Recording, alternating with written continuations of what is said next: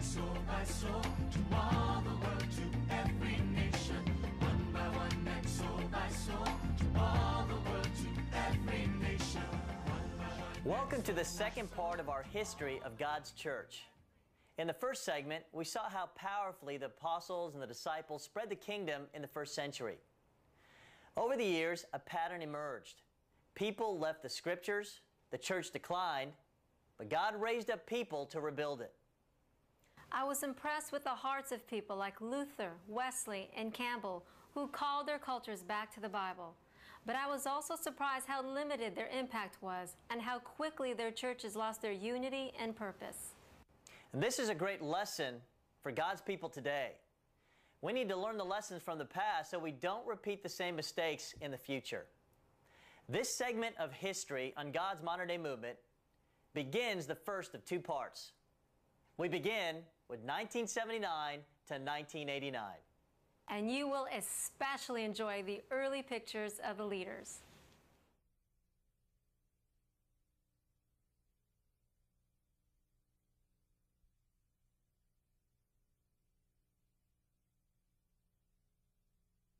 I really appreciate the incredible job that the Kingdom teachers did.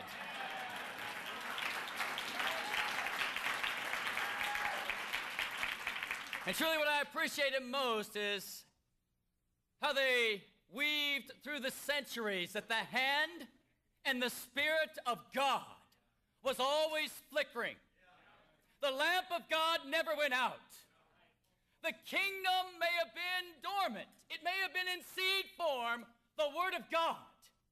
But it was always available for the man who loved God and His Word. As a young man, I was raised with really no sense of Christianity. I always believed in Jesus. In high school, I got involved in the Methodist Church, a fundamentalist Methodist church. I loved it. I loved the Word of God. I became president of the MYF.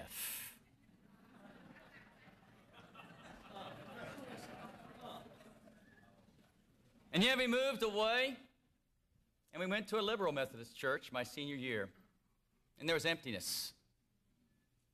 And my life began to drift, and it drifted more as a freshman in college. I remember rushing the fraternity and not drinking a thing. And yet after I had become a brother, I would carry around a half a glass of beer just to try to relate. I remember the night that I was made a brother in the fraternity, Sigma Chi. I fell into impurity for the first time in my life. It was gross, and it was a dark time. Amazingly enough, I was not asked to come to church up until that time. I think that the Lord knew I wasn't ready. When I was in that sin, I knew I was far away from God. I consider myself a Christian. I even taught Bible study at the Methodist Church as a freshman. And I remember after dinner one night, Sam came up and says, "Hey, I want to invite you to a Friday night devotional."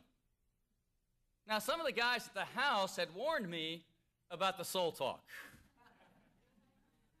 that there were strange things going on.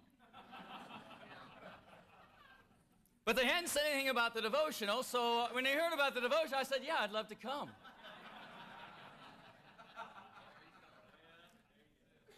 And I went, and I saw something special.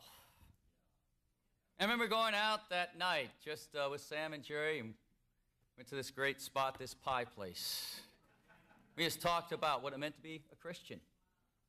And I started coming fairly regularly, thinking that I was kind of a part of the church. And I remember them studying with me baptism on a Sunday night about a month and a half later. And I'd been through all the Navigator studies, I've been through all the stuff. And I mean, this just shook me to the core because it meant I wasn't a true Christian. Now, part of me was fighting it. But part of me was going, "Oh, great, I hadn't really messed up as a Christian then."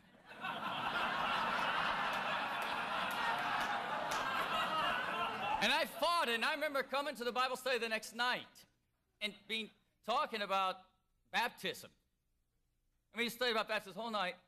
And I said, I just went on up. I said, listen, I'm ready to go. He said, what do you mean you're ready to go?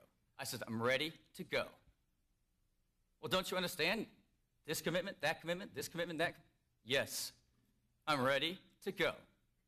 I want to make Jesus Lord tonight. They couldn't talk me out of it. There were only 4 people at my baptism, and I was one of them. But it was 1:30 in the morning, and I knew I needed to get baptized at 1:30 in the morning because the next day was not assured. And I became a true Christian. 1:30 in the morning, April 11th, 1972. I loved the campus ministry there at the then 14th Street Church of Christ that becomes Crossroads. I appreciate the relationships. I appreciate what they stood for. And as time went on and I went into the ministry, I was in for the shock of my life. I went on, my first ministry situation was in Philadelphia, and I was kind of disappointed because, you see, as a young guy, my dream was to be the campus minister at Harvard. See, in my mind, it was the greatest university in the world. Amen.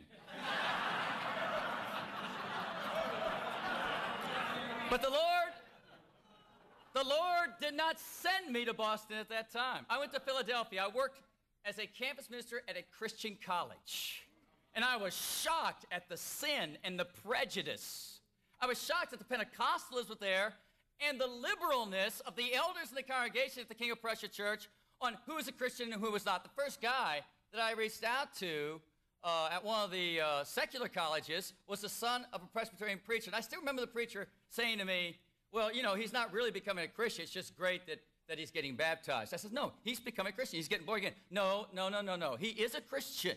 His father's a Presbyterian minister. I said, listen, he's not a Christian. He's getting baptized this afternoon. That caused a little controversy. And then, as you would have, the first kid that I worked with off Northeastern Christian College campus was also the kid of a Presbyterian minister. And once more, she got baptized. By that fall, I was feeling so sorry for myself. I still remember going to an elders meeting and saying, okay, I'm going to resign. I told the elders that. They went around, and 5 out of the 6 said, no, we want you to stay. But the 6th one said, well, maybe it's time to go. That ticked me off.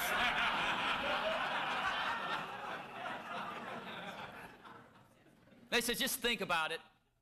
I thought about it, I came back. And I preached the word, but I saw there was no place to go. The elders and the preacher were going to block it. There was no decision. And so I quit after 10 months. I went to Charleston, Illinois, because Roger Lamb wanted to have a campus minister. I still wanted to go to Harvard. And I said, there aren't a lot of job openings right now in this Charleston, Illinois. There's 18,000 people in that city and 9,000 kids on the campus. And this Roger guy wants me to come.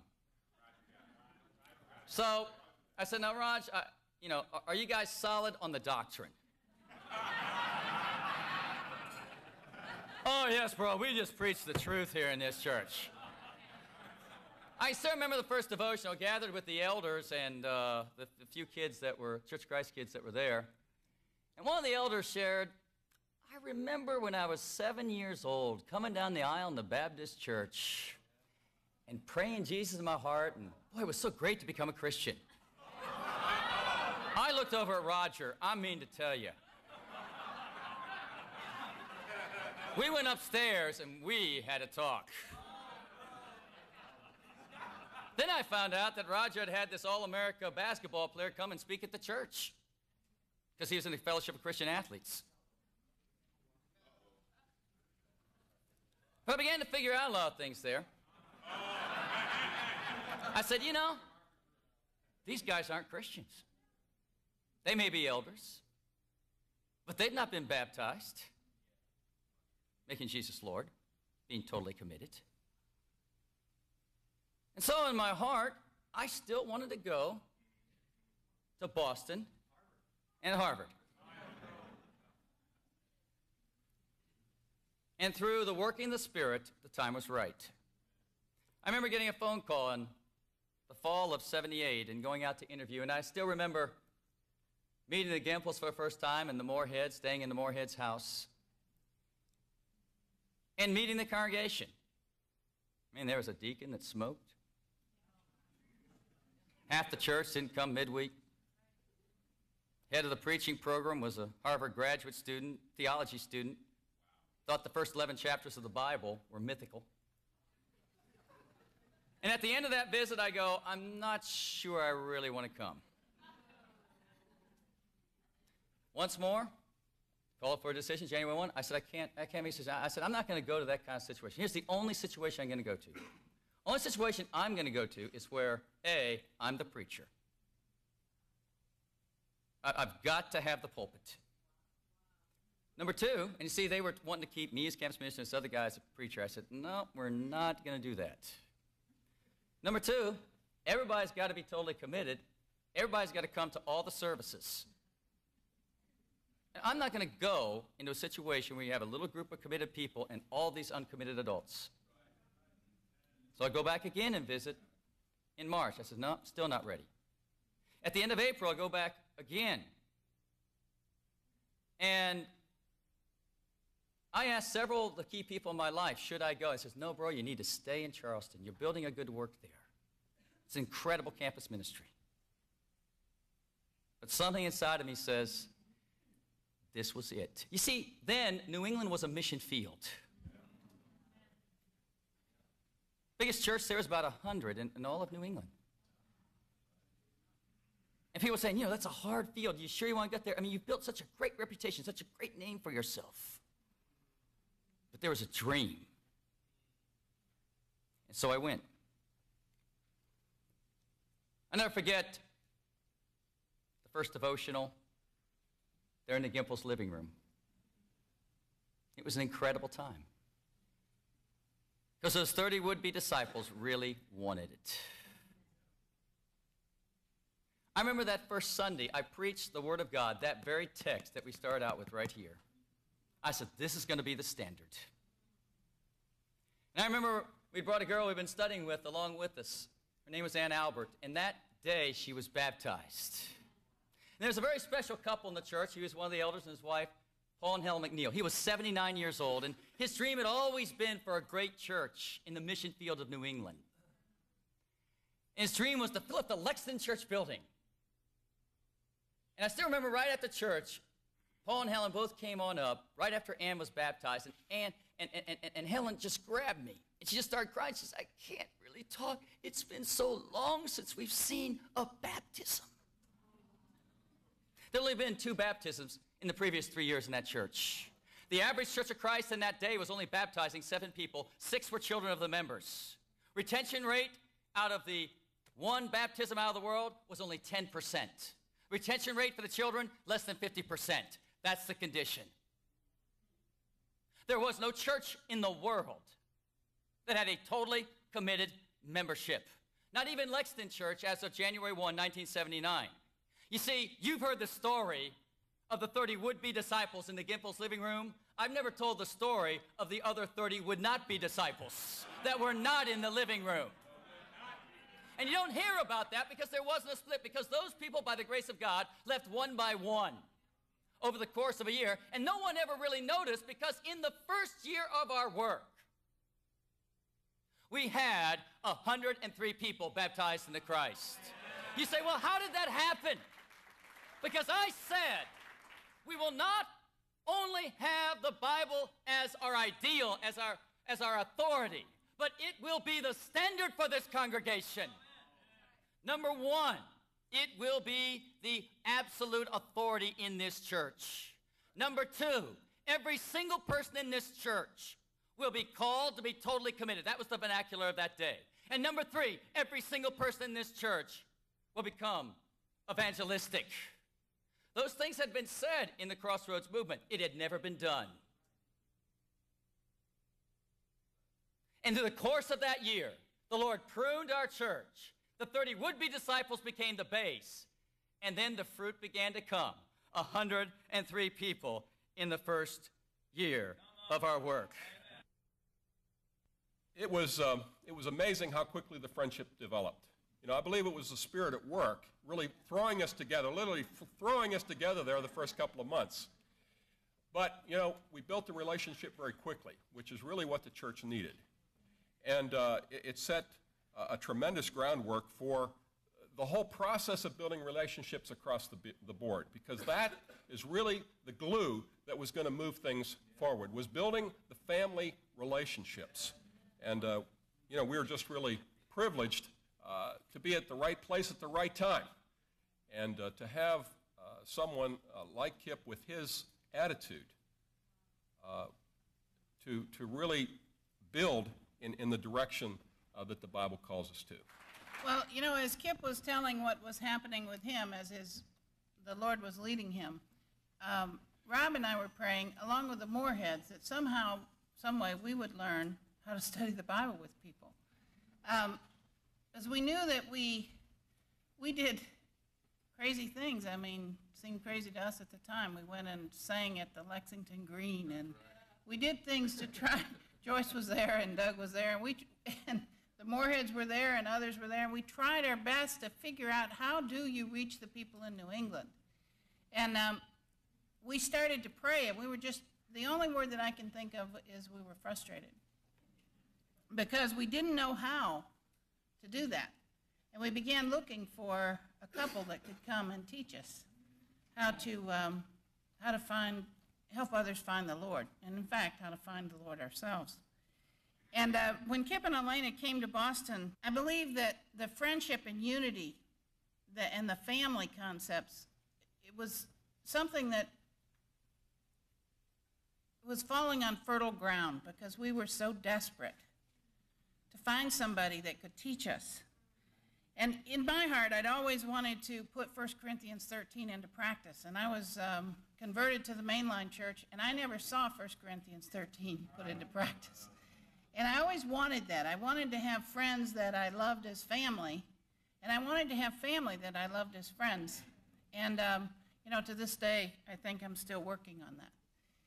But Elena and I always saw Elena as the leader spiritually in our relationship, because some of the qualities in Elena were things that I lacked in a major way.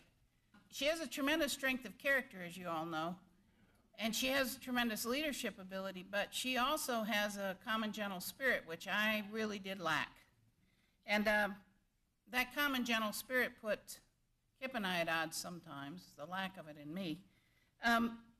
But I admired that so much in Elena. And I loved her like she was a friend, but I also loved her like she was my daughter. And I remember when Elena was pregnant with Saun, and she had a hard time in the pregnancy, and there was a point where we thought Saun, we didn't know he was a boy, but we thought that the baby might have died. And I canceled a trip that I was supposed to go on to go with Elena to the hospital to get an ultrasound. And I remember the moment we saw that heartbeat, and the kind of feelings that you have when you really love somebody as they're having a baby, and you know the baby's alive and not dead. And when Saun had surgery, because, in fact, he had a congenital back defect, and we went to Children's Hospital. Gloria was there with us at that time. And to be there at that time and to just be family, but friends as well. There were times when Elena needed help, you know, as a young mother, 3 young children coming quickly, and I would go over and go to church with her and help her get ready for church, because we all know that sometimes that's a hectic time in our lives, getting ready for church. But the kind of bond that develops when you try your best to be there for somebody, and but you still really respect them because you love them so much. And but it's not just the giving and the taking, it's the sharing. It's the opportunity to develop new ideas and to explore the Bible together and to really develop new concepts like the women's role. And also to learn yourself and change your character. And to have friends like that, when you do it once, you can do it again. And the devil always tries to get us to believe that and wound our hearts so that we don't want to do it again. But I believe that all of us need to always take these things to heart and have friends that are family and family that are friends. Now, lest you get the impression that everything was peaches and cream, let me say, you know, when we moved Kip and Elena into the house, I now had two very strong-headed leaders in the house, at least. And it wasn't really very long before, you know, the Bible talks about iron sharpening iron, before the sparks began to fly. And I remember, you know, it's funny, neither Kip nor Pat really remember the details of what happened here.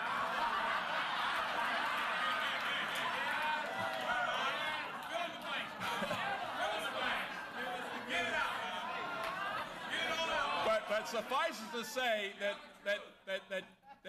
Kip remembers this as an incident where Pat really wasn't being a team player. And Pat remembers it as an incident where Kip was playing the submission card.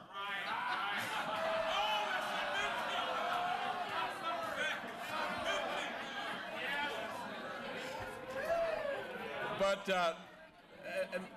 the first real conflict happened about 2 weeks into the relationship. And I remember Pat and Kip were getting heated, and finally Pat says, "Bro, I think we need to go downstairs and talk this out." And he said, I think that's what we need to do. And that left me and Elena upstairs. Really wondering how all of this was going to work out.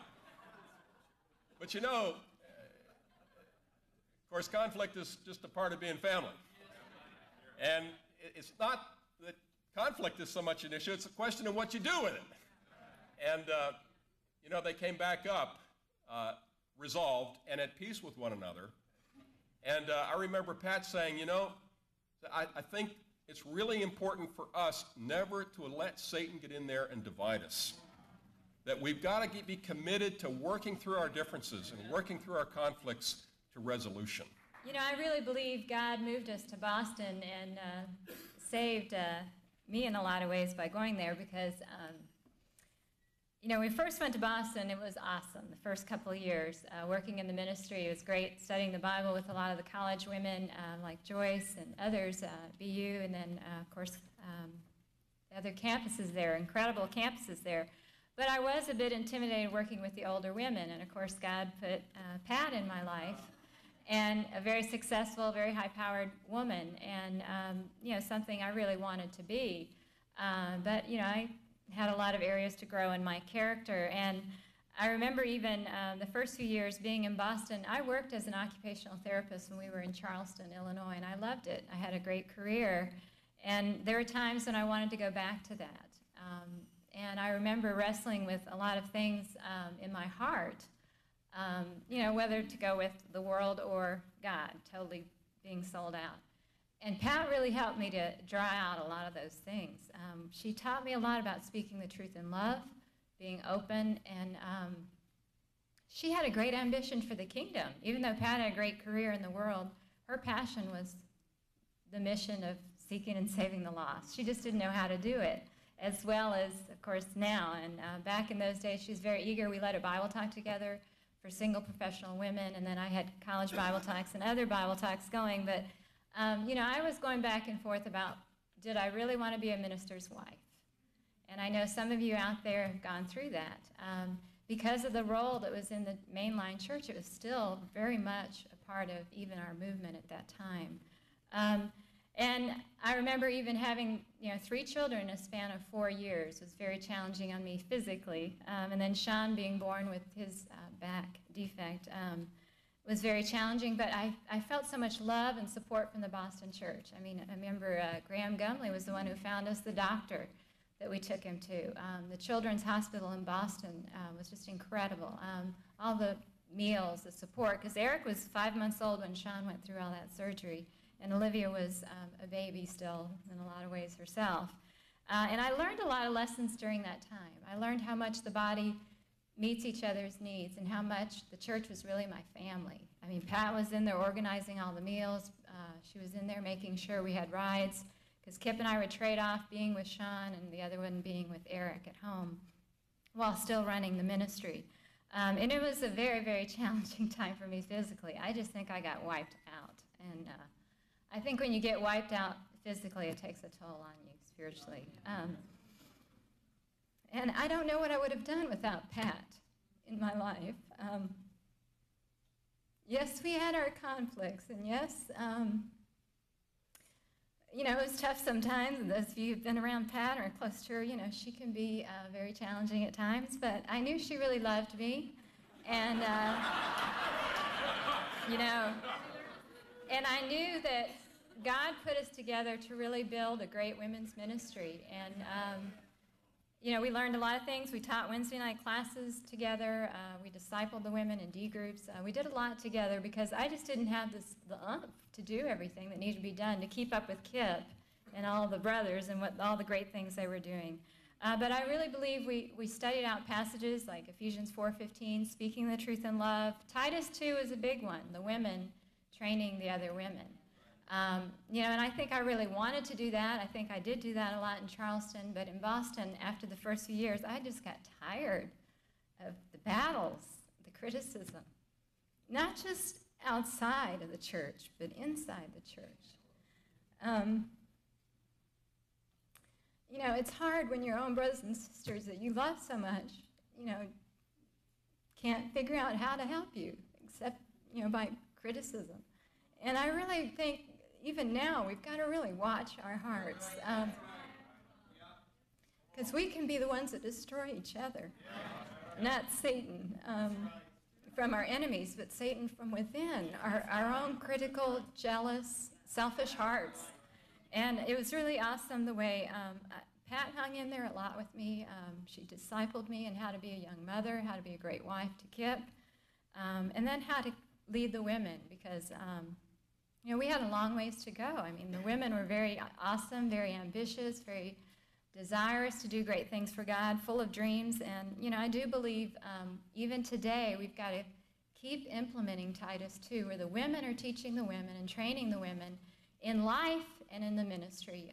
Because, I mean, it is a challenging time. I mean, a lot of you have been through tough pregnancies or tough things with your children, or even personal health problems that are very serious. And we've got to figure out how to help each other through these tough times. But I'm very, very grateful for all that God has taught me through those early years in the ministry. And it's awesome to be with you guys today and celebrate. But I do believe one of the biggest needs is to keep on helping to support each other and really be in each other's lives, to figure out the needs. And then for the women to really practice Titus 2 and let us do the women's ministry, brothers. You don't have to go study with the women like they did in those early years in Boston. A lot of the brothers were studying with the young college women, and I'm grateful that we don't do that so much anymore. But I do want to share that, you know, I don't know if I would be here today if it weren't for the Gempels being in our lives, and then of course the Bairds, because Satan really does come after us as leaders. And you've got to have people to turn to really pray with you, to help you through those dark times. That discussion that Pat and I had, and then we got back with Bob and Elena, we understood, with them being the most influential family in the church, and Elena and I leading the spiritual charge, that if there was ever division between us, this specialness that we called Lexington would dissipate. And we made a pact at that time to always be best friends and family and to let nothing separate us. It was tested many times. But that was one of the most incredible lessons the hand of God was teaching us, is family, is unity based on the purpose of building the church. Let's get out of 1979. Let's go to 1980 right here. At the end of the first year, I devised a study series. The Crossroads ministry had taken a few notes from the Bible chair. In the Crossroads ministry, they taught classes called Acts and Romans. These were for the college students. They were offered through Harding University for credit. When I came to Boston, I said, hold it, here's what we're going to do. We're not going to offer these for credit because they won't allow me to teach it for credit, but we're going to have every single member of the congregation go through what we called at that time Acts, which I later expanded into first principles, so we could all be grounded on first principles. In time then, I remember working over at Harvard, and there's one particular guy that we were having trouble with, and I was hoping he'd become a disciple. And we were talking, and I said, I've got to come up with a study to help this guy see the difference between the Church of Christ and what he's into. And I came up with what I thought was a pretty awesome study, and I just simply called it discipleship. And I gave it to him, and he was convicted, but he never came around. But I thought it was a cool study, so I decided to do it at the Arlington Church building one Wednesday night. I thought this will just fire everybody up. Discipleship. I preached it about having a purpose and about a relationship with God and the fellowship and denying yourself. And once you come to these convictions, then and only then could you be baptized. And there was a little in the group at that time, because a lot of them had never done that. And so there were some that started to get rebaptized. And we added that to be the first study. Later on, I would use that as I went into other churches to teach about what the true church was, because here was the conviction. Though the word discipling was used in the campus ministry movement, the term was lordship and total commitment. We called into it, you go make disciples. We called the members of our church disciples. We came to a conviction from Acts 11, verse 19 through 26, that because the Bible says there at Antioch they were first called Christians. And we know Christians are saved. But the primary nomenclature of those that followed Christ the first century was disciple. And disciple equals saved equals Christian. And it shook people up. There was now a line that began to be drawn that was making people uncomfortable. I went further and I said, listen, the true church is composed of only disciples. And I knew that we had that at Lexington, soon to be Boston. And it was nowhere else to be found. There were others that wanted it. I believe there were others that wanted it through the centuries.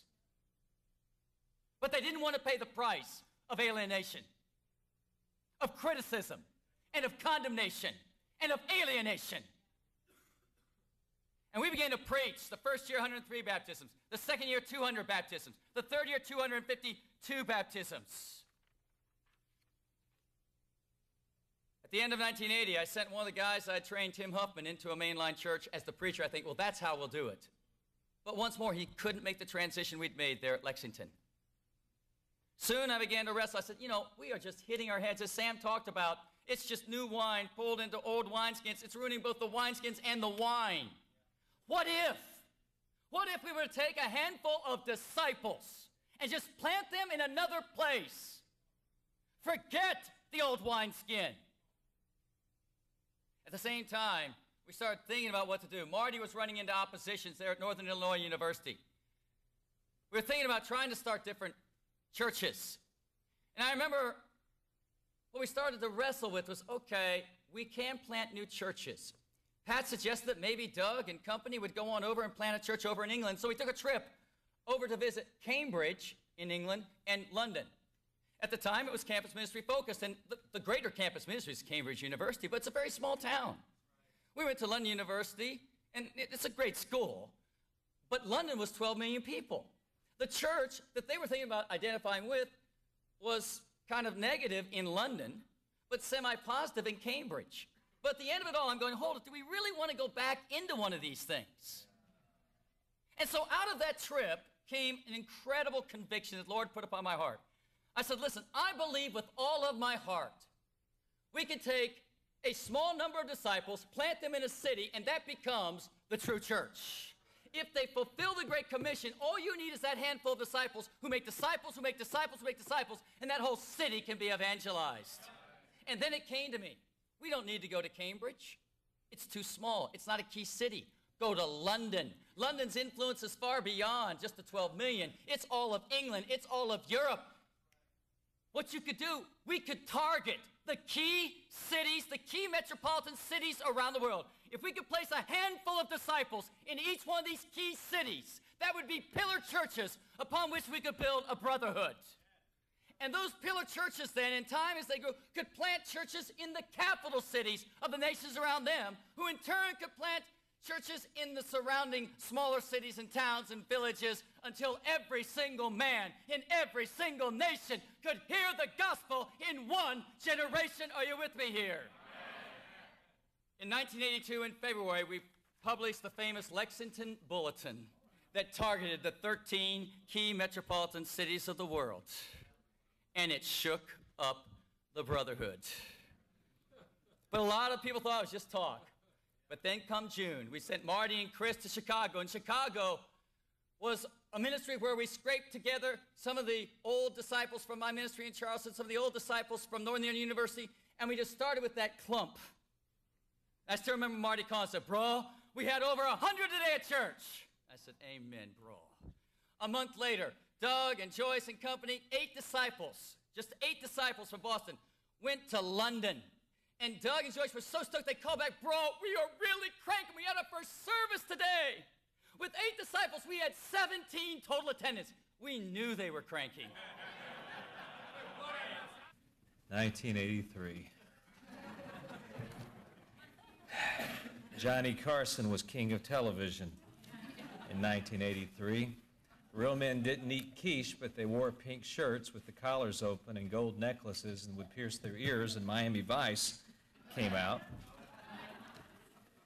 There was still a wall between East Berlin and West Berlin, an Iron Curtain. Ronald Reagan was our president. 1983 seems like yesterday to me, and it seems like a whole nother world before. 1983, Sam Lang and Jerry, they'd been in Atlanta, I think, for a year, and had just begun to struggle with a group of people inside that congregation where they were trying to build a ministry. 1983 was the same year that Tom and Kelly Brown left Colorado and went out to Berkeley, California to work with the church in the Bay Area. In 1983, Marty and Chris were still building up in Chicago, and Doug and Joyce invented an evangelistic tool called blitzing, and were scaring people in London every day. It was...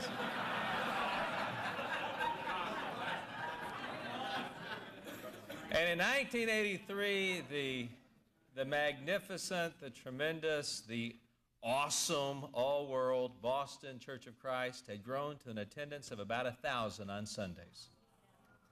Kip had been there for 4 years, and that magic mark had been hit. And at the time, let me tell you, we thought it was something to do that in 4 years. And now they do it in Manila in about 5 minutes.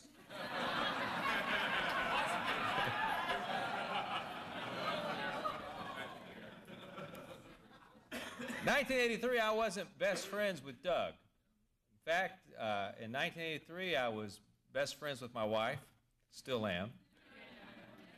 And had seen myself as an old man in the ministry, and Kip and I would get together every Tuesday night. And one time I went in wanting to talk to him about whether or not Lisa and I should start a church. It had become a new thing.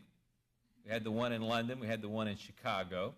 We had sent out the bulletin, and when we sent out that bulletin, my name wasn't on it to start a church. You see, for me, what I wanted to do was be the co-evangelist with Kip. I wanted it for a number of reasons. One is because I wanted to stay close to Kip, and I believed that that was where I would do my best, and I'd never had anyone minister to me or drive me the way that Kip had. And two, my mindset at that time was there wouldn't be any greater honor in the world than to get to preach opposite of Kip. You see, in those days, in 1983, the Boston church met in the Arlington Baptist Church building and the Arlington High School right next door. And the Arlington High School was mine. And Kip was always over there in the Baptist Church building. We'd have to split the services because we'd grown so much. And so I went in telling Kip that maybe I should go start a church, and I wanted to share this with him, knowing that he would talk me out of it. Knowing he would say, "No, Steve, I can get rid of Doug. I can get rid of these other guys.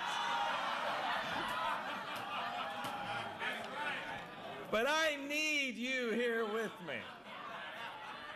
Why, Steve, things would fall apart without you. No, don't go. But I said, maybe I should start a church. He says, bro, I've been thinking about that. And he had a globe right there in his study. He said, you could, and he spun it. He said, you could go anywhere.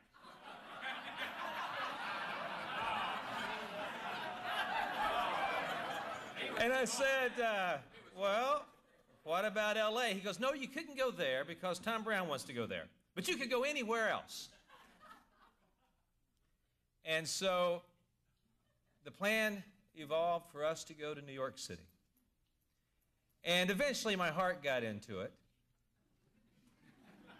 This was long before we would pioneer the arts ministry, and really pioneer that ministry for no other reason than simply trying to devise the idea that God didn't ordain you had to go on Wednesday nights and you didn't have to go on Sunday mornings, but you know that we needed to reach out to people in various time slots. And once we started doing that, we reached out to more artists than anything else.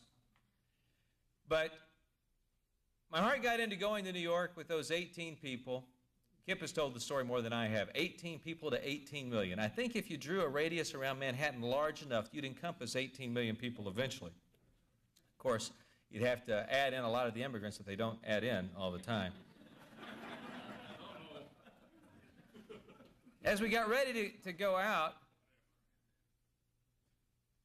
we met in the high school to have the send-off for Lisa and me.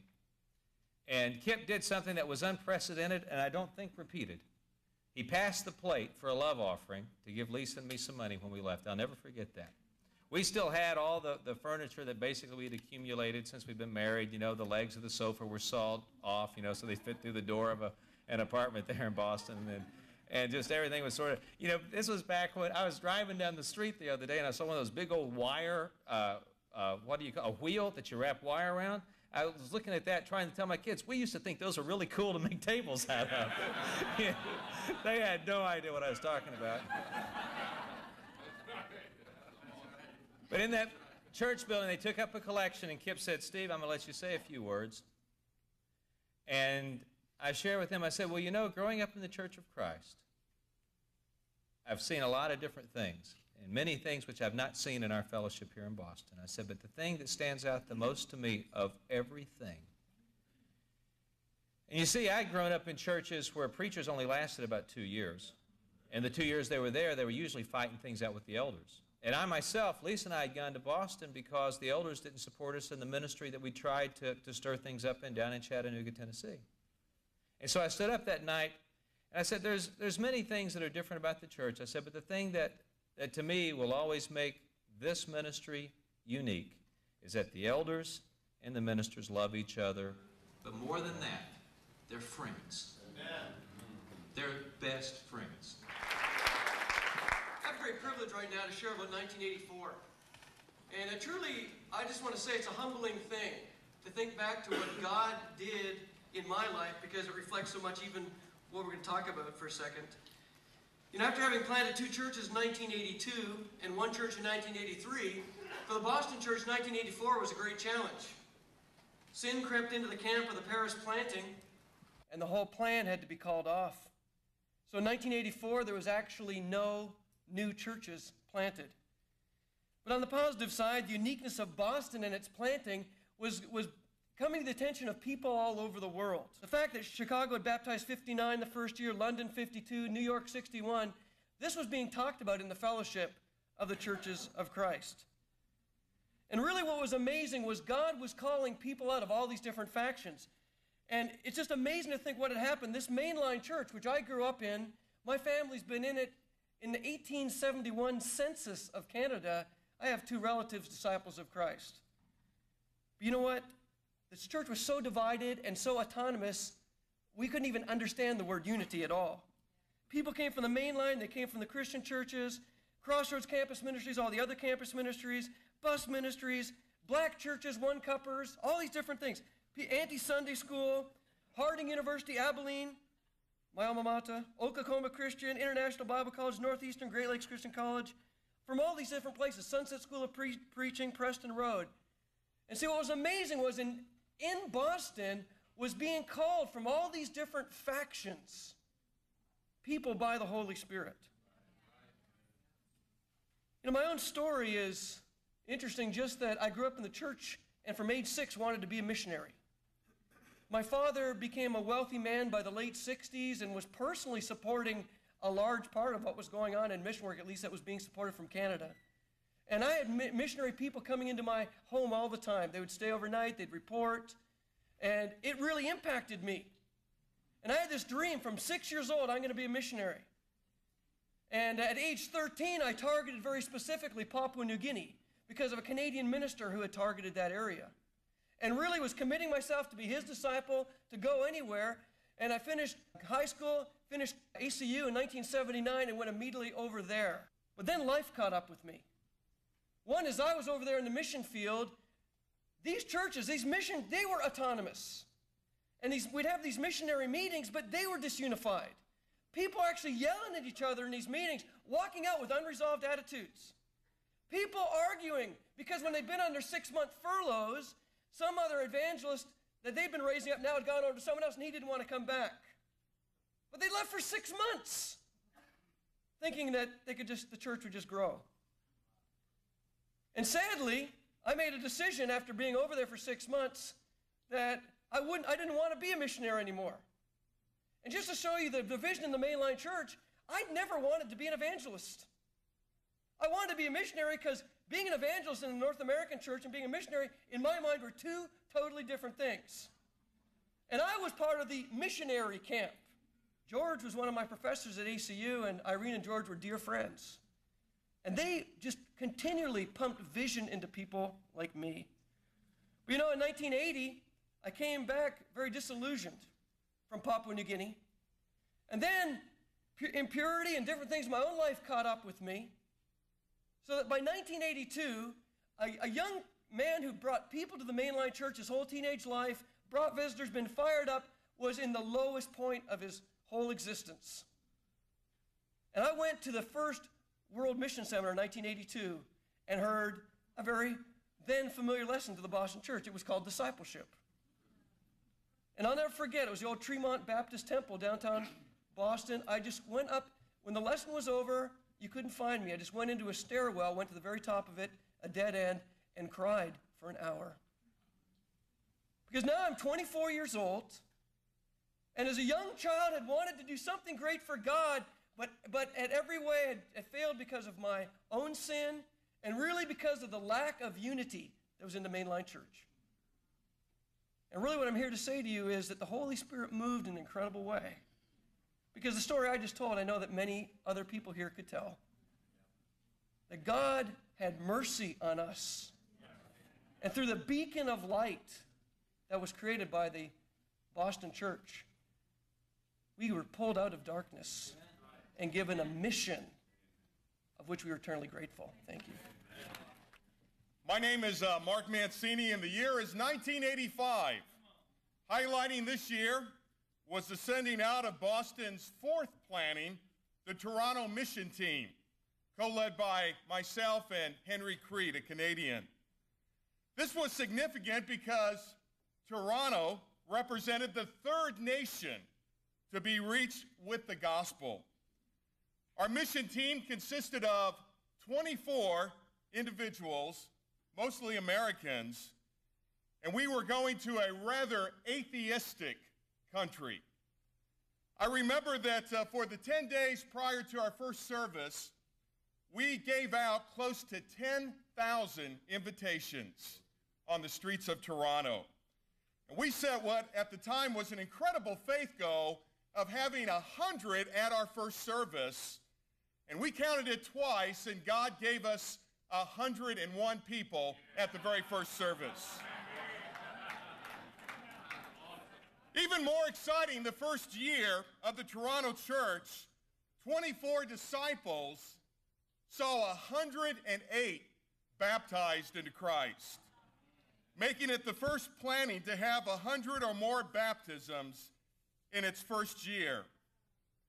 I could share more about the Canadian work, but I believe it would be more helpful to tell you a little bit of what was going on around that year and that time period and the events leading up to that great planting. In 1977, I was converted and baptized back at the university in Illinois that Kip first went to. I spent 2 years walking with him every day in a daily relationship with intense training. The same summer that Kip left to go to Boston, my wife and I were sent to a traditional Church of Christ by Kip to be the campus ministry couple at the University of Missouri. Now, just for the record, I wanted to be one of the 30 would-be disciples. And I would have been one of the would-be's, but no one asked me to be a would-be disciple. And I just want to make that clear. In spite of that, God blessed us with a very successful campus ministry in a rather traditional Church of Christ. And within 2 years, several hundred students had come to the Lord. After speaking at our campus retreat in the spring of 1982 there in Missouri, our guest speaker, Chuck Lucas, about 2 weeks later phoned me up and shocked me by giving me the invitation to come and be the campus minister at the Crossroads Church of Christ that several of the brothers shared about. I was rather shocked. I was extremely nervous that this opportunity had come my way, but I remember very specifically Kip, who was obviously still discipling me through that whole time, really encouraged me to go. And I think that's important for you to know because this was very significant in that Boston had been going now a couple of years, and it was a real effort to try to pull Crossroads into then the young movement of God from Boston. Kip tried to prepare me for what I would find when I went down there. I knew I was going to find some interesting things because so many of the Crossroads brothers who were leading campus ministries shared that they were excited for me, but also shared a lot of sympathy and said they were glad they weren't me. When I got there, what I found even shocked myself with all the preparation I had. I found by this point in 1982, we had a congregation at Crossroads where the elders and the evangelists were clearly pitted against each other. And I was told in the first few weeks I was there, you didn't go back to the back office of the elders, and we didn't do business in that way. And there was a definite power play for control and direction of that church. I discovered staff members who were very shaky on the most basic of doctrines of salvation. Discipling had all but disappeared in the Crossroads Church by 1982. I was forbidden from using the term discipleship partner. I was called on the carpet for talking about intensity. I had no one in that church in my life. I was operating as an island. Even though I had a prayer partner, I could only convince him to get with me 3 times in 2 years. Not surprisingly, it would come out later that there was serious, unconfessed sin in the leadership of that church. The adult ministry, I found to my surprise, was like, in many ways, the adult ministry that I had left behind in Columbia, Missouri, in the traditional church there. Evangelism was clearly not expected. Total commitment was the ideal to strive for, in no way the expectation in the married ministry. I remember ultimately sharing my excitement as Kip continued to throw me a lifeline from Boston during those 2 years, 82 to 84 at Crossroads. And we were in weekly touch, and he was giving me a lot of direction for my campus ministry, which I desperately needed. And I remember towards the end of those 2 years, writing down some of the things that I was excited that I was learning from Kip and the Boston church, and bringing that into the office to share with the lead evangelist. And I'll never forget him taking that paper from me and wadding it up and literally throwing it back in my face. And for all purposes, forbidding me to have an ongoing relationship with that congregation. It was then that I realized after 2 years I was handcuffed, unsupported, and that by now things had gotten to such a chill that there was a great division occurring between the traditional Church of Christ that I found myself in and the Boston movement that had begun. And I told Kip clearly I had to leave. I remember making the decision to leave and talking to the staff, and I'll never forget that Sunday night where I was going to make the announcement that I was going to move to Boston and lead the Toronto mission team. And the lead evangelist got up that night at that 6 p.m. service, preached the word, and then at the end of it he said, and now our campus minister, Mark, has an announcement he wants to make. And he walked down in front of the whole congregation and walked out of the auditorium and left the back door in full view of everyone, and I got up and shared my excitement to go to Boston, and to say the least, that's a memory I'll never forget.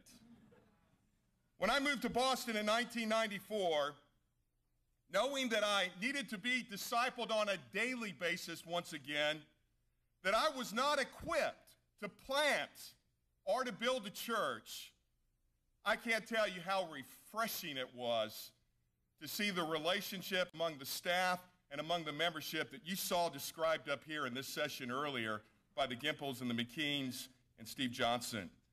To be in that daily relationship, elders and evangelists who loved each other, total commitment being preached not as the exception, but as the norm, the standard. And after 9 months of intense training in 1985, the mission team left for Toronto on a great send-off that year. And from that mustard seed of 24, there are now 7 churches all throughout Canada, from Vancouver to Halifax. And as over 3,500 Canadians gather every Sunday morning to proclaim how good and pleasant it is when brothers dwell together in unity. So I'm very appreciative of all those that influenced me at the Crossroads ministry, and all those that gave me the chance of having salvation. I think it's perhaps unaware to some of you how big the division had grown by that time.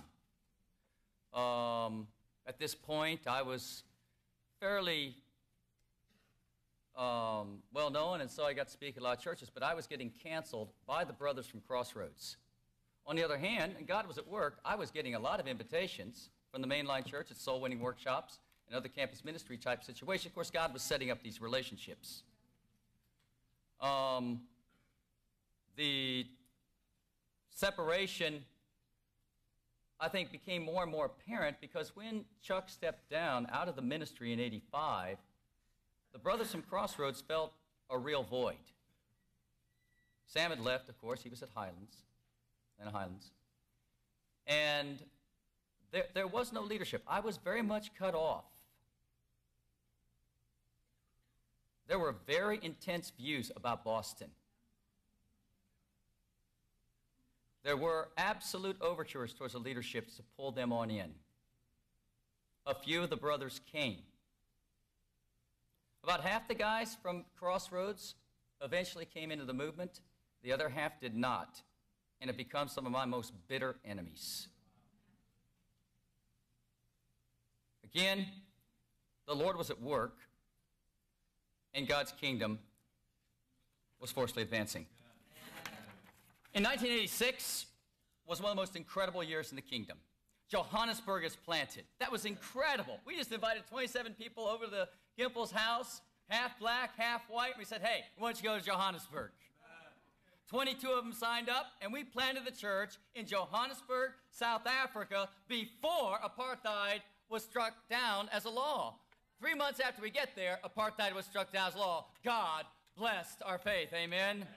We went to Paris and Stockholm. The criticism against church, oh, you've done all the easy churches. You've gone to English-speaking nations, America, England, and Canada, but you can't cross the language barrier. We planted the churches in Paris and Stockholm, and God blessed those results.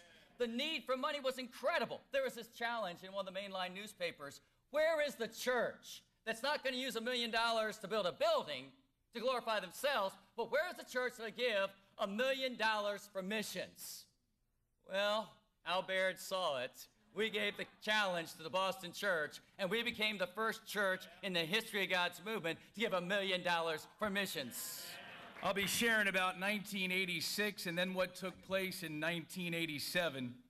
Marie and I moved to Boston in '85. It was actually the day that Toronto was sent out. And because of Scott Green, we got to Boston and the vision he had for us. And 13 months later, after having been trained by the Greens and Phil and Donna Lamb, we got a call and Kip wanted us to go to Kingston, Jamaica. I asked him, are there many white people there?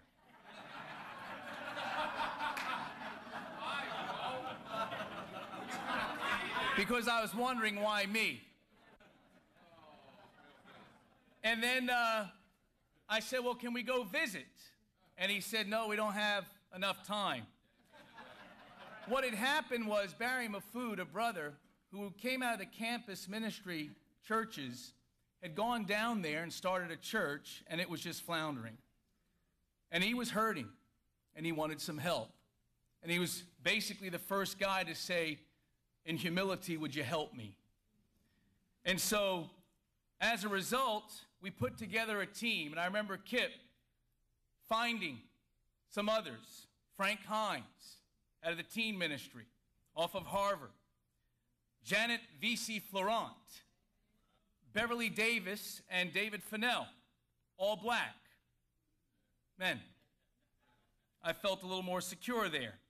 All I had heard previous to going when I started telling people I was going to Kingston was, wow, there's a lot of violence down there. And basically what happened was we had about 2 months, and in December, Marie and I went on down with our newborn, Jessica, and then Kip, Elena, Phil, and Donna came on down to join us, and we met with the Mafoods, and we talked to them about where the church was at, and basically there was 80 members on the roll. 50 of them attended church, and they had varying commitment. So we called the church together on a Friday night, and I'll never forget it.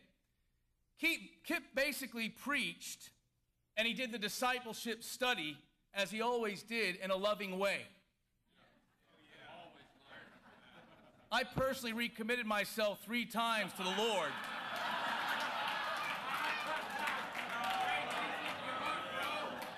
And I had to remind myself he was talking to the members there, you know.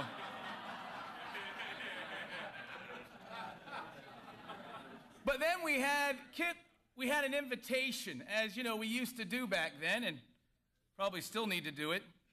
But it was unlike any invitation I had ever seen. What Kip did was he basically said, if you want to be a member, if you want to be a disciple of Jesus and a part of the Lord's church, you've got to make a decision. You've got to make Jesus Lord, and then we will study the Bible with you, and basically what we would do is go through the first principle study with everyone to make sure that we had a base of disciples, nothing but disciples in the church. But then he did something I'll never forget. He literally came out from behind the podium, took his foot, and drew a line. And it was intense because he said, you must cross this line if you want to be a part of the Kingston Church of Christ. Marie and I immediately got up and crossed the line.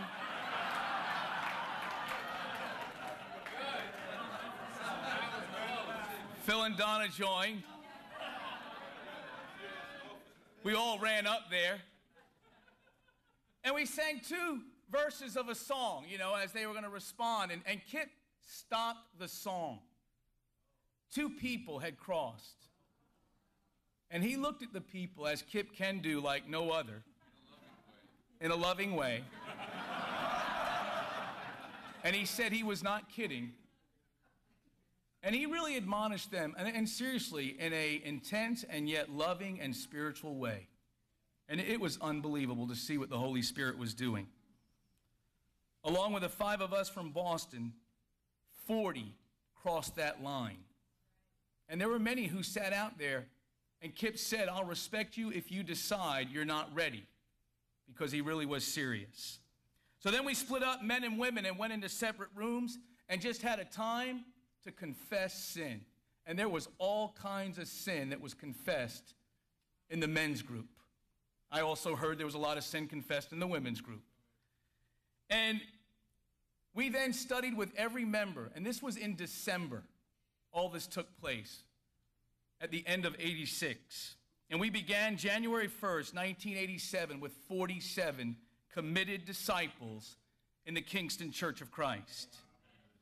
I'll never forget, on the Saturday after the Friday, we sat down, Kip met with us, and as Kip does, you know, he had vision, and he wanted to have that as a pillar church for the Caribbean, and he wanted to set some goals. And he wanted to find out what were the key cities in the Caribbean, and he asked Barry, he said, bro, we got to set a goal for baptisms, he said to us. And he goes, Barry, how many baptisms? What's the most you ever had? And Barry said 50. He goes, great. Our goal will be 100. I looked at Kip. I said, 100? He goes, bro, if they can baptize 50 with uncommitted disciples. I was silent, and I borrowed his faith. And it was amazing. We then proceeded to divvy out to the 5 of us, well, actually the 3, the cities, and said, you're going to plant this church, and you're going to plant this church, and the vision. And it was incredible because what God did in the first year with a goal to have 100 baptisms, we saw 115 baptized into Christ in 1987. And then in 1988, an amazing thing happened where after being there for a few months in that year, before a Sunday morning service, I was about to go up to preach, and policeman came up and asked me to step outside. And basically they told me I could no longer preach. And so from May till August, I was there and I never preached. But because we had a base of disciples and we had a goal of baptizing 200 that year, and then in August, the Mafoods came on back after having been trained, and it was amazing to see because we left in August, but by having a base and a church of disciples only, God blessed, and that church had over 200 baptized in 1988, and we became the first Reconstruction as it was known in our movement, and the rest is history, to God's glory. It did give birth to an incredible time. Certainly 87 can be marked with incredible church plantings to Mexico City with the Lambs, Buenos Aires, Hong Kong, of course, with the Greens, and of course Bombay, and the One Suitcase Challenge with Jim and Donna Blau. That was awesome. But what was really happening right here was much more than just people getting committed. We were getting our Bibles opened. One of the things that had marked the first year with the Gempels was really wrestling with the women's role. We literally got the Bible open at the Gempels' dining room table, and the 4 of us would study about the women's role. Pat would have this scripture. I would have this scripture. Well, the whole Bible is inspired. And we got it all together, and that really put a heart into us. Let's study the Bible. The Bible has the solutions. That heart was put in to the movement at that point.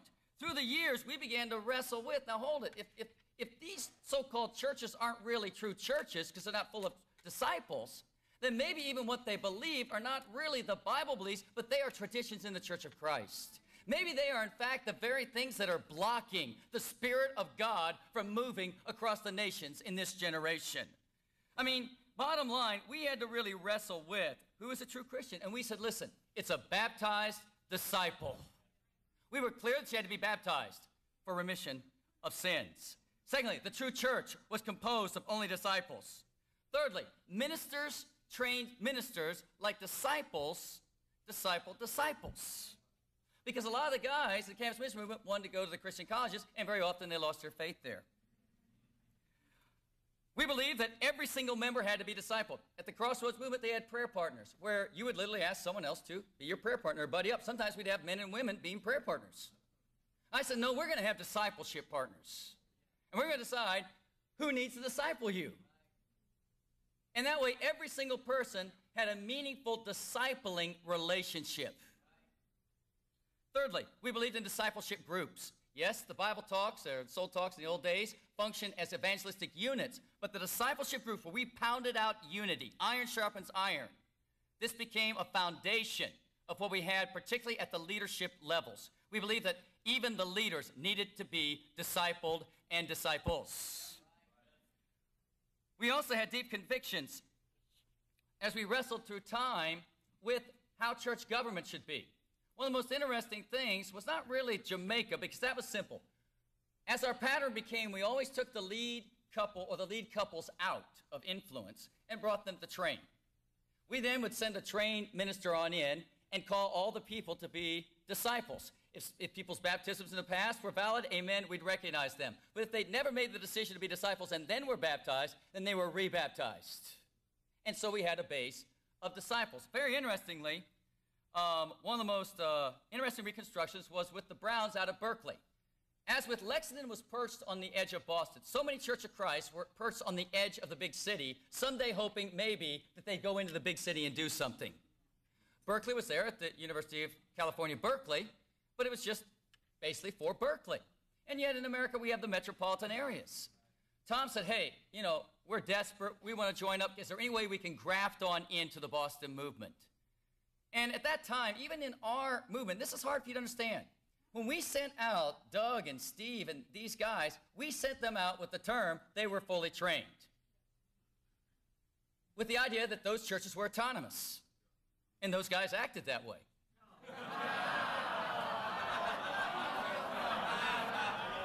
There's a little attitude. I know. It came on out right there. Amen. But as we studied the Bible, there was a unity. And I said, hold it. Autonomy is not in the Bible. Brotherhood is. And so I tried to wrestle with what was the church government that was followed. Yes, the elders and the evangelists led these churches. But what was the church government? Now, I remember with Tom, he said, well, maybe the elders in Boston can be over the church in San Francisco. And we wrestled with such situations. I said, after time of wrestling with Scripture, I said, hold it. The evangelists were the ligaments of the movement. And that's why we have this meeting right here. And so we had evangelists discipling other evangelists in other congregations. Secondly, we went to a one church in one city. There was one church in Jerusalem. There was one church at Ephesus. There was one church in the great metropolitan cities of the New Testament. And so with the Berkeleys, we no longer made it the Berkeley Church of Christ. It became the San Francisco Church of Christ, where it reached out to the whole metropolitan area. We sent the Greens on in to lead the Reconstruction, brought the Browns to Boston for further training on how to build the churches. And once more, we called the people to repentance. Some were rebaptized, some were accepted into our fellowship. Another interesting Reconstruction was that done in Atlanta. And in Atlanta, it was very interesting. That was where Sam had gone. And Sam and them had gotten pretty discouraged because once more they were hitting their heads against this traditional element. And, I mean, Sam had come so discouraged. I mean, even thinking about getting out of the ministry. I remember the elders getting with Sam, me getting with Sam. And I had not really talked to Sam for a couple of years up to this point. I'd gone down and called him on up, and we got in contact right there. But we got into that situation, and I said, okay, we've got to have the Atlanta Church of Christ. They just had typical two Churches of Christ, Atlanta Highlands, that kind of area there. And in the meantime, some of the guys had done some legal maneuvers, and they wanted to have all the legal rights, and so they pulled back the legal rights. I said, Sam, we just got to meet. We just got to call the disciples, the people that want to be disciples, to meet with us tonight. Sam says, amen. We went for it, and we met that night. And that night, Al and myself preached on Friday and Saturday and on Sunday, and by Sunday, we had formed the Atlanta Church of Christ. Sam had come on in with us, which was significant to the other brothers, particularly in Crossroads, particularly with Tom's coming. And I appreciate Sam's humility in that. I mean, the number 2 guy in the movement at Crossroads, willing to come on into Boston, that was huge. That was huge. At the same time, we began to wrestle with, okay, bottom line, in the kingdom, we don't believe in autonomy. And even the other church plantings had to be brought into these teachings, which is really tough for you to understand. Sometimes people hear about a little conflict with the world secular leaders. Let me tell you something. It's never been as unified as it is right now. At this same time, also historic was the Christian Chronicle called us on up and said, listen, we're going to drop all the Boston churches from the list because we were dominating all the baptism lists. Used to have a list of baptizing 100. It's just all of our churches. Then I got a call from Mac Lynn, who did the book called Where the Saints Meet. And they'd always identify which faction of the Church of Christ was in. And he says, Kip, I was just kind of wondering, do you guys still want to be called Church of Christ Boston? Or he'd put CCB.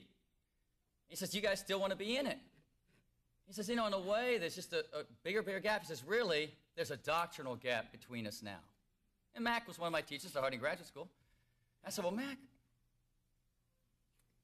really, we're not the same fellowship. He says, you know, I agree. I says, well, I guess that's it, huh? He goes, yeah, I guess so. I said, okay, talk to you later. Amen. That was it. I go, I said, I think I better call the elders on this one. That was a big decision to make over the phone. At the end of it all, these reconstructions were amazing because now there was no difference between a Boston church planting and a reconstruction. A lot of people wonder, well, where did the reconstruction idea come from? Because of all the things that were happening, I was trying to work in the kingdom. I thought about the reconstructions in the South after the Civil War. I said, I want something that's radical sounding, something that's raw, something that grates. I said, I want people to know there's been a radical change. They just don't slip in to the Boston movement.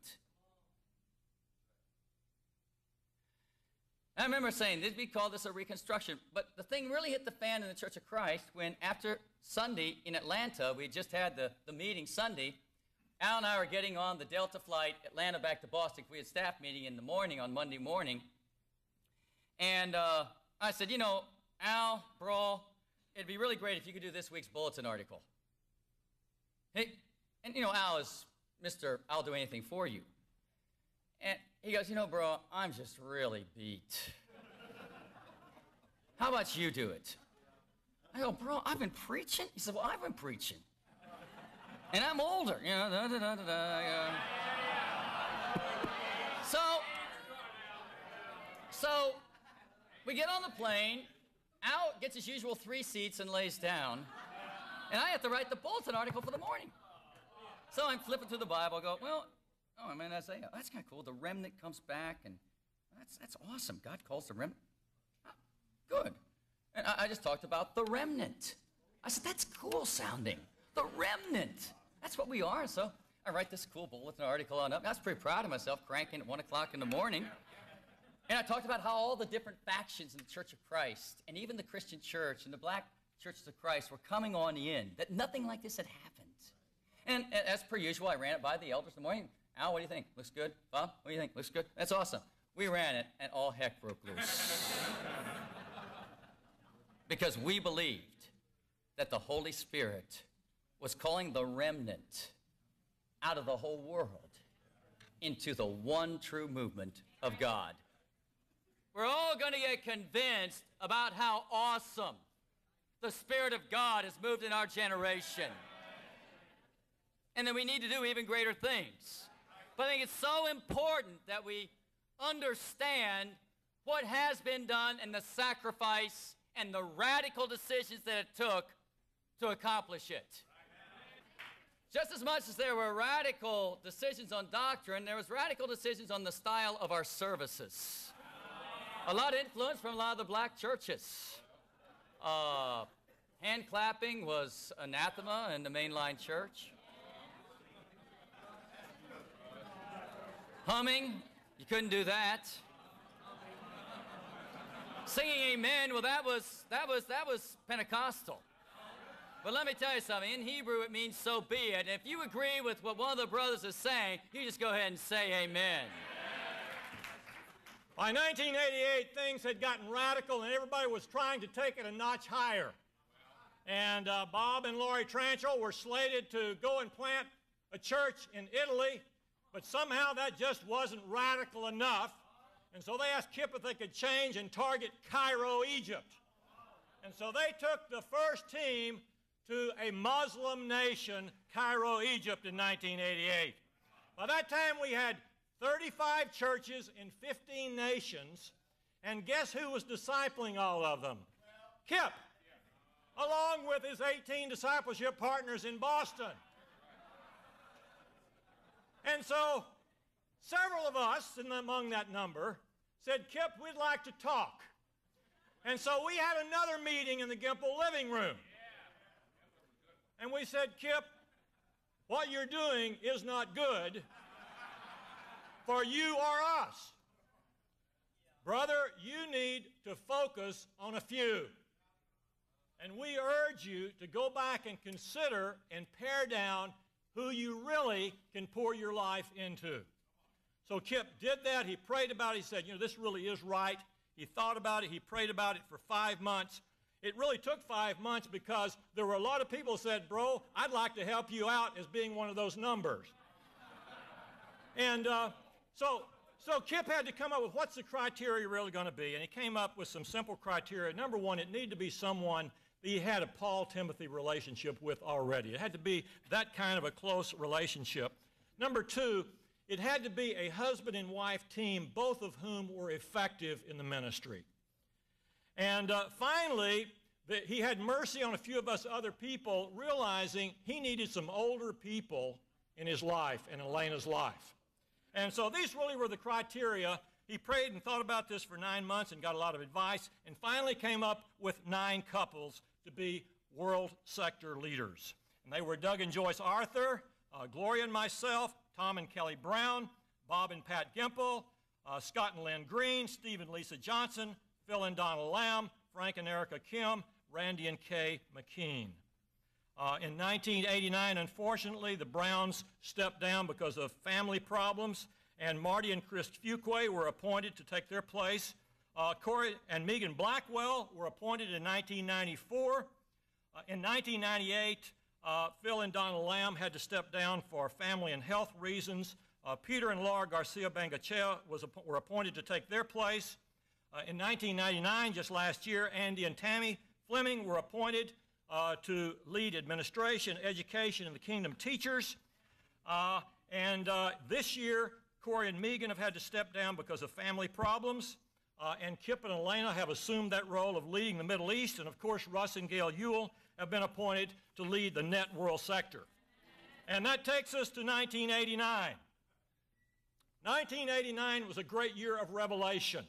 That was the year that we realized that evangelists do not have the gift of administration. And so we appointed world sector administrators that year, and they were a great relief to all of us, of course, headed by Cecil and Helen Wooten that God had raised up in that way.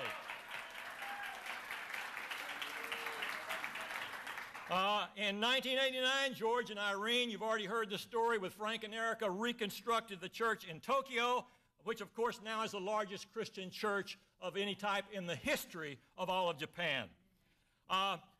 This was the year that Gloria and I were leading Boston. It was the last Boston World Mission Seminar that year. We had 12,000 there in Boston Garden. And I remember that year well because that was the year that we had set a goal of sending out 7 church plantings from Boston, involving 120 Bible Talk Leader Strength people. That, for your information, was 1/3 of our Bible Talks of the Boston church. And it did obviously had an impact on the Boston church in terms of having to deal with that and raise up leaders. But let me tell you what it really did. Those 120 Bible Talk leaders, here we are, 11 years later, they now represent churches, those 7 churches that represent 19,000 members with an attendance of 28,000. That is the power of God. Somehow, this story never gets old. We need to be encouraged what the Holy Spirit did with one man and one woman who simply believed the Scriptures and were totally committed to God's plan.